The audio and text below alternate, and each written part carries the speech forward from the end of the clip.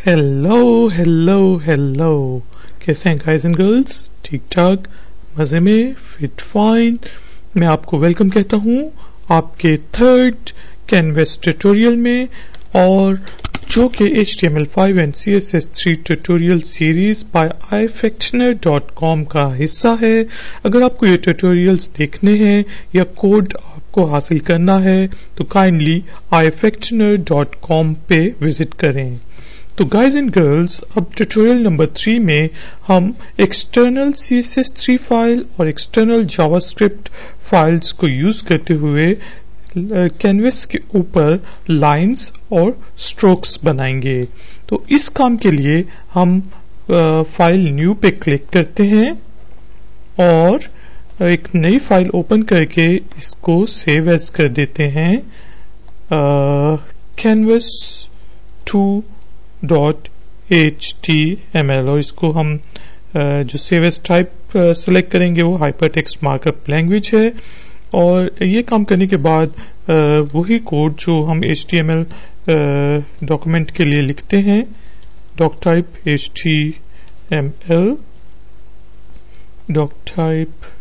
HTML, फिर आप HTML का कोड शुरू कर लें और इसको क्लोज कर दें। इसी तरह आप HTML के कोड के अंदर अपना हेड ओपन करके अपने हेड को क्लोज कर दें और बॉडी टैग को ओपन करके बॉडी टैग को क्लोज कर देते हैं। और बाकी टैग्स भी मैं यहाँ पे लिख सकता हूँ कि जिस तरह लैंग इक्वल्स टू en और कैरेक्टर सेट जो है UTF-8 है, लेकिन वो जरूरी नहीं है अभी। और इसका टाइटल जो है वो मैं दे देता हूँ कैनवस विद एक्सटर्नल फाइल्स, क्योंकि इसमें हम एक्सटर्नल CSS फाइल और एक्सटर्नल जावास्क्रिप्ट फाइल यूज करेंगे। और ये काम करने के बाद मैं इसको सेव कर लेता हूँ। और बॉडी टैग में मैं बेसिकली वही कैनवस का टैग यूज करता हूँ अपने पेज के ऊपर कैनवस को डिफाइन करने के लिए। और जिस तरह हमें पता है कि हमें कैनवस की आईडी देनी है क्योंकि हमने CSS फाइल में उसको रेफर करना है, तो इसकी आईडी मैं दे देता हूँ न्यू कैनवस। और उसकी विड्थ जो है हमारे पेज के ऊपर हमारे कैनवस की जो विड्थ होगी, लेट्स सपोज वो 400 पिक्सल होगी, और उसकी जो हाइट होगी वो भी 400 पिक्सल्स होगी। तो अब ये मैंने कैनवस डिफाइन कर लिया है और अब मैं एक एक्सटर्नल CSS फाइल बनाता हूँ, फाइल न्यू, और इसको मैं सेव एज कर देता हूँ canvas2.css फाइल। आप सेलेक्ट सेव एज टाइप में यहाँ से कास्केड स्टाइल शीट सेलेक्ट कर लें और इसको सेव कर लें। अब जो है हमें अपने canvas2.html को canvas2.css के साथ लिंक करना है।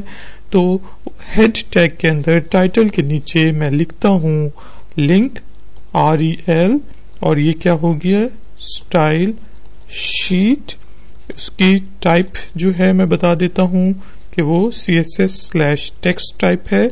और अब उसका हाइपर रेफरेंस कि वो सोर्स किधर है, तो हमें पता है कि हमारा जो एक्सटर्नल फाइल है वो है canvas2.css। तो ये मैंने एक्सटर्नल फाइल को लिंक कर दिया, और एक्सटर्नल फाइल जो मेरी canvas2.css है, इसमें जाके मैं इतने कैनवस की आईडी के साथ जो हमारी कैनवस की आईडी है हमारे पास वो है न्यू कैनवस। तो आप नंबर, क्योंकि हमने आईडी को सिलेक्ट करना है, न्यू कैनवस को टाइप करने के बाद हम उसका बैकग्राउंड कलर जो है वो दे देते हैं येलो। यहाँ पे आप RGB वैल्यूज भी दे सकते हैं, लेकिन और HSLA वैल्यूज भी दे सकते हैं, RGBA वैल्यूज भी दे सकते हैं, लेकिन हमने यहाँ पे बैकग्राउंड कलर येलो इसका दे दिया। और आप इसका बेसिकली बॉर्डर भी डिफाइन कर सकते हैं। मैं कहता हूँ कि बॉर्डर जो होगा सॉलिड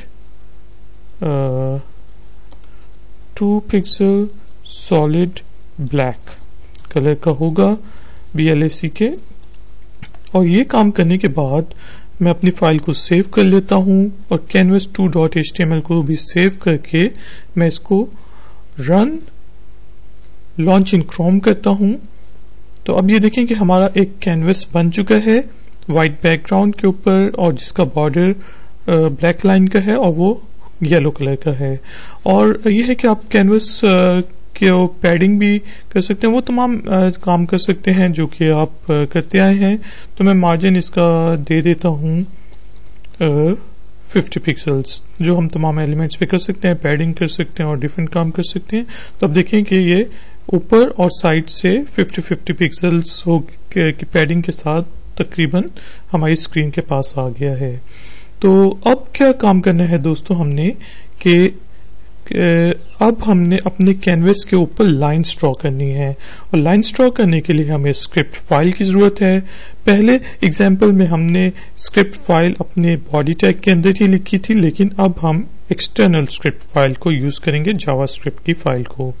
तो उसके लिए मैं फाइल न्यू क्लिक करता हूं और एक नया डॉक्यूमेंट नोटपैड++ में ओपन हो गया है और इसको मैं फाइल सेव एज करके canvas2.js के नाम से canvas2 सेलेक्ट करके और नीचे जो इसकी टाइप है वो मैं जावास्क्रिप्ट फाइल सेलेक्ट कर लेता हूं, तो वो canvas2.js के नाम से सेव हो जाएगा।